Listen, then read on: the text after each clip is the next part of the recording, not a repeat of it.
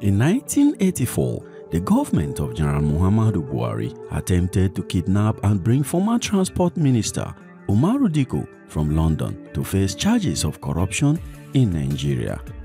The covert operation was carried out in collaboration with Mossad, the Israeli Institute for Intelligence and Special Attacks. In this video, we re-examine the entire Dikko affair, covering intelligence gathering, logistics planning, the actual operation, and the diplomatic crisis that arose. This is a very detailed video that you wouldn't want to miss. Please stay tuned. Welcome to Hispal Media In-Depth History. Alhaji Umaru Abdulrahman Dikko was born on December 31, 1936 in a small village of Wamba. After attending his elementary education in Zaria, Umaru Dikko obtained a Bachelor of Science degree from the University of London. Before venturing into politics, Dikko worked for the BBC Hausa service.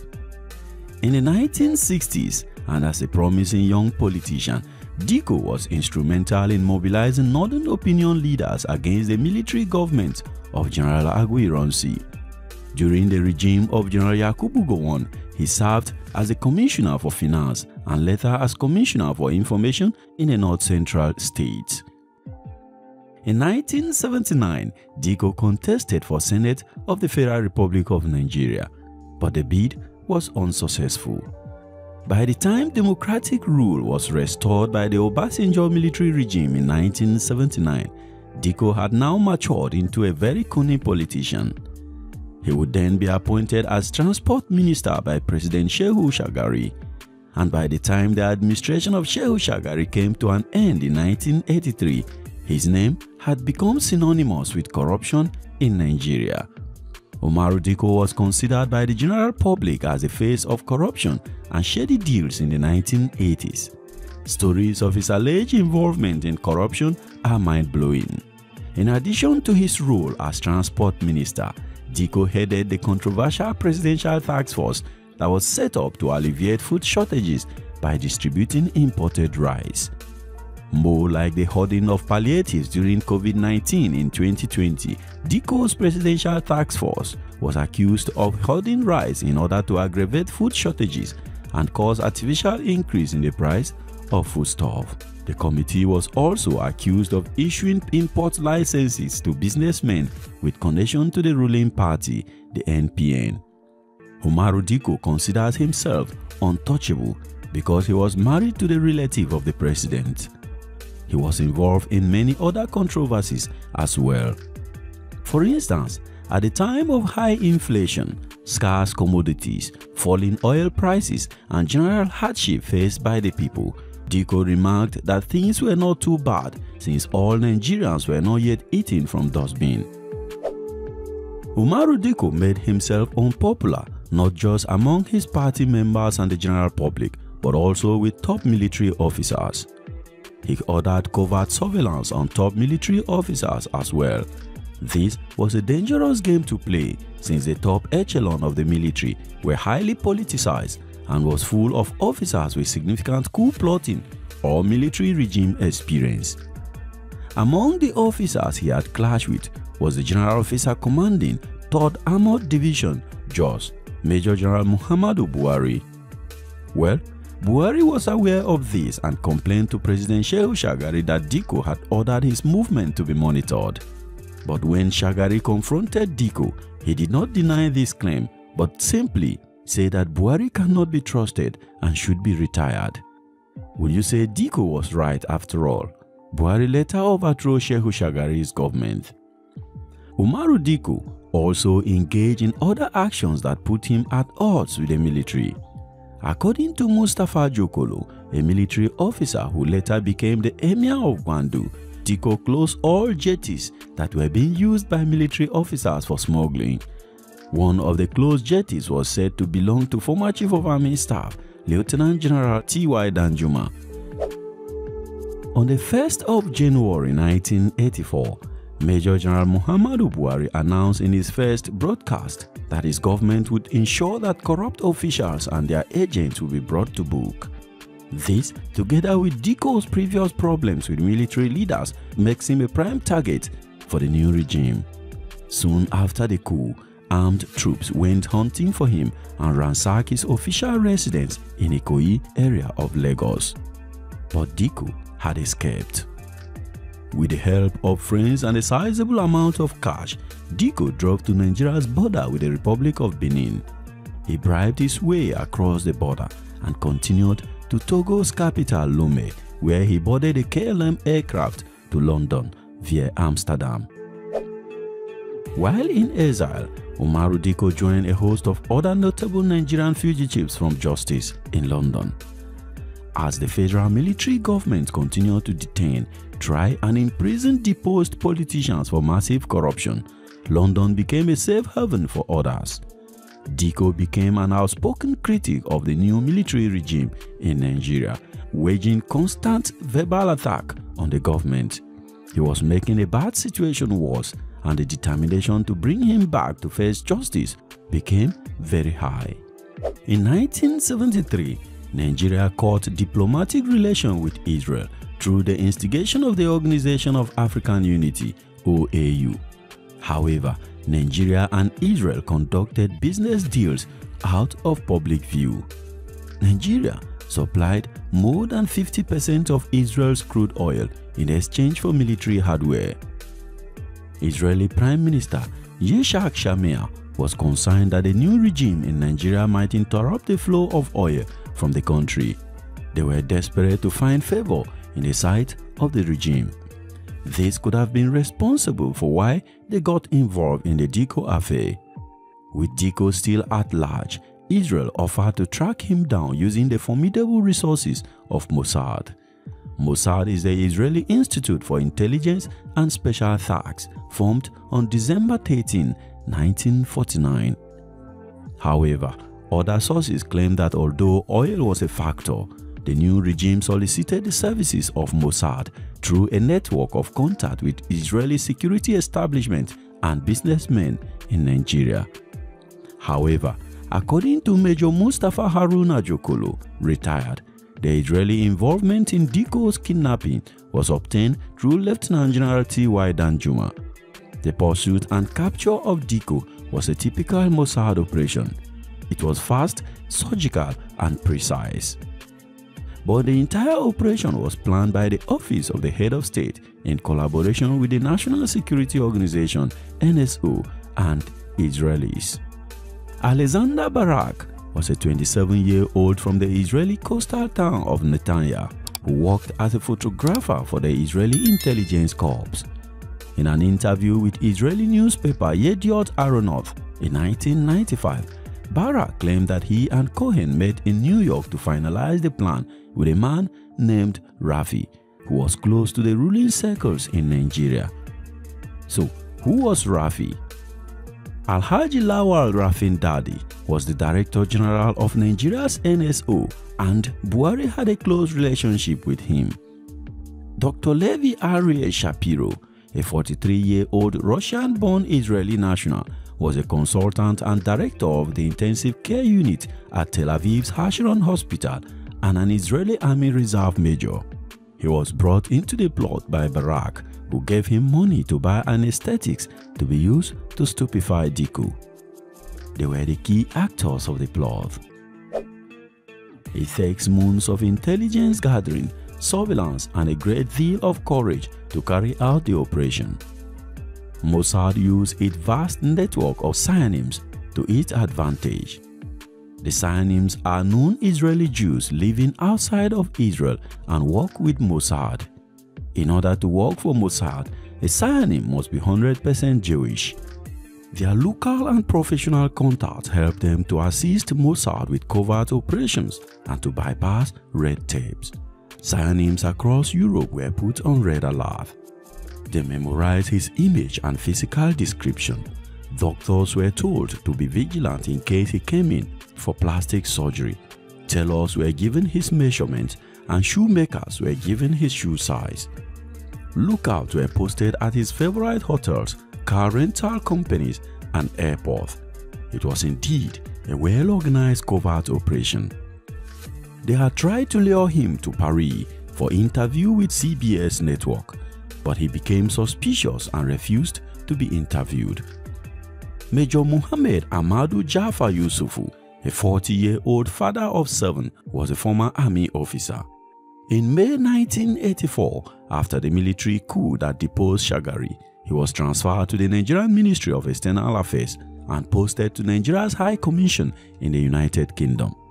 Despite the fact that Yusufu arrived in the United Kingdom on a diplomatic passport, the Foreign and Commonwealth Office was not informed that he was a member of the Nigerian diplomatic mission.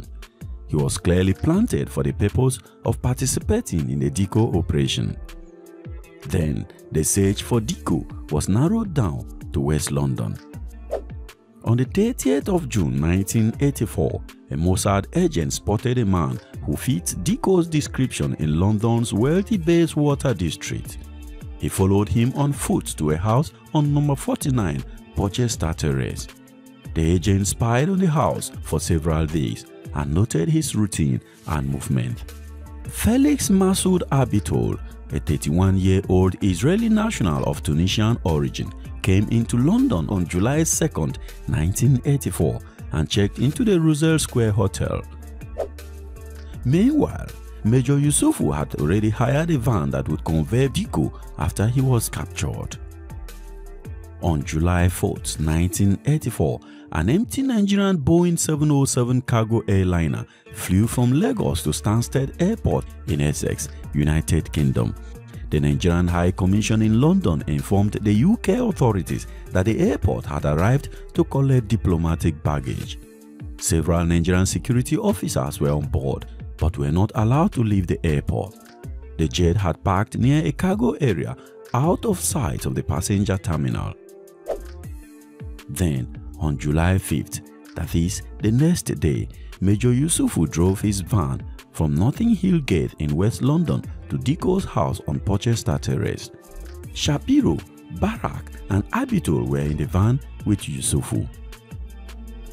Meanwhile, back at Stansted Airport, the pilot of the Nigerian Airways plane submitted a departure time of 3 p.m. and claimed that the plane would be carrying documentation for the Nigerian Ministry of External Affairs on a trip back to Nigeria. This documentation claimed diplomatic immunity. Then, at Porchester Terrace, shortly after midday, Dikko emerged from his house at 49 Porchester Terrace for an interview with Ghanaian journalist named Elizabeth Akwa Ohene. As Dikko walked down the road, 2 men burst out from the yellow van parked outside his house, grabbed him and forced him into the back of the van. Within seconds, the van doors had closed and the van sped away at breakneck speed. It was a typical Mossad operation.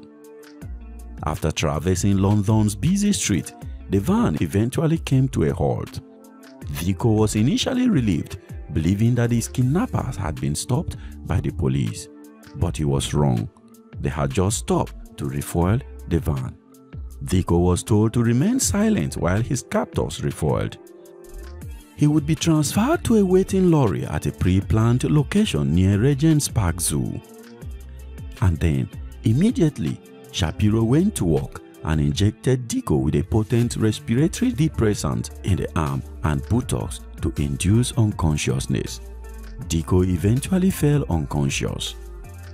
There was, however, a problem. Dikko's secretary, Elizabeth Hayes, had watched through the window as Dikko was being bundled into the van. The shocked secretary immediately dialed 999, the United Kingdom's emergency service number, and notified authorities of the incidents she had just watched. The call was quickly escalated, and within minutes, William Hacklesby, commander of Scotland Yard's anti-terrorism squad, was alerted, and the British Prime Minister Margaret Thatcher was also informed. And within the next few minutes, the scene was cordoned off by police. All custom officials at airport, seaport and border crossings were told to be extra vigilant with regards to Nigerian-bound vessels. By mid-afternoon on July 5, 1984, Shapiro had anesthetized Dikko into unconsciousness and locked him in a crate. However, there was no trace of Dikko, Shapiro, Abitol, or Barak at Stansted Airport. Instead, 2 containers were transported to the airport by white vehicle at about 4 p.m. The vehicle was escorted by 2 black Mercedes-Benz cars bearing Nigerian diplomatic license plates. A forklift truck unloaded the 2 crates labeled diplomatic baggage and addressed to the Nigerian Ministry of External Affairs in Lagos from the lorry and placed them in the customs shed to await loading onto the plane. The crates were 1.2 meters in height, 1.2 meters in depth, and 1.5 meters in width. They were joined by Major Yusufu and Okon Edeth, a member of the Nigerian High Commission in London. Customs officers were highly inquisitive and vigilant after being warned by security forces to be wary. Charles Moreau, a customs officer, observed an unusual medical smell and noise coming from one of the crates. Although the Boeing 707 was still a few minutes away from takeoff, Moreau took advantage of the opportunity to inspect the containers. Moreau insisted on the careful investigation of the packages under the guise that they lacked the proper official seal or diplomatic documents. Moreau called the police and asked the handling agents not to load the crates onto the plane. This was the beginning of the failure of this operation. While customs inspectors waited for the police, the crates were held down and sealed. When police arrived, they surrounded the Boeing 707 on the airfield, while other policemen went to the cargo shed to open the crate. The Nigerian diplomatic personnel accompanying the containers were instructed to watch as the crates were being opened. Major Yusufu screamed angrily that the packages were not searchable because they were protected by diplomatic immunity. But his furious protests were ignored and police used a crowbar to unlock the crate. What they discovered on the inside was shocking. Dikko was bound and unconscious in the first crate. His torso was bare. An endotracheal tube was inserted into his throat to prevent him from choking on his own vomit. His kidnappers wanted to bring him to Nigeria alive. Shapiro was beside him, holding syringes and a supply of extra anesthetics to administer to Dikko where necessary. The plot had just been laid bare and exposed. Then Shapiro asked the custom officers, "Well, gentlemen, what do we do now?" But that was not all. Inside the second crate were Abitol and Barak. The unconscious Dikko was rushed to Hertfordshire and Essex Hospital in Bishop Stortford. After staying unconscious for 36 hours, he regained consciousness around 12 noon the next day. He was completely unaware of the preceding drama and his dramatic rescue and was treated at the hospital under heavy police security. While the Nigerian government denied any involvement in the kidnap attempt, the British government threatened to deport any Nigerian diplomat who is found to be involved. Nigeria's High Commissioner in London, Major General Haladu Anthony Anania, claimed the incident was the work of some patriotic friends of Nigeria. The Nigerian Airways 707 plane was detained by the police and about 17 people arrested on suspicion of complicity in the kidnap. In retaliation to this, the Nigerian government detained a British Caledonian Boeing 747 plane that had taken off from Lagos but was ordered back for security reasons. The British plane would then be released after Britain had released Nigeria's own Boeing airplane. The absence of the correct diplomatic document became the catalyst for the plot's failure. Alexander Barak subsequently blamed Bamfa for the failure, as Bamfa did not provide the correct diplomatic document to accompany the crate. Out of the original 17 suspects that were arrested, 4 were tried and convicted and was given varying prison sentences. Alexander Barak was given 14 years in jail but served 8.5 years. Mohammed Yusufu was handed 12 years in prison but served 7 years. Levi Ariel Shapiro and Felix Abitol were handed 10 years imprisonment each, but each served 6 years each. After the incidents, diplomatic relations between Nigeria and Britain were suspended for 2 years and was only renewed during the Babangida era. Dikko remained in London for the next 11 years and returned to Nigeria on the invitation of General Sani Abacha in 1995. In 2001, Dikko petitioned or pushed a panel accusing Bernard Bamfa, Alhaji Lawal Rafin Dadi, Major General Haladu Hanania, and Lieutenant General T.Y. Danjuma has been responsible for his kidnapping. He died on July 1st, 2014 at the age of 77. The Umaru Dikko affair remains Nigeria's biggest diplomatic blunder to this day. Click this video here for a full story of the assassination of Deligiwa using a sophisticated letter bomb.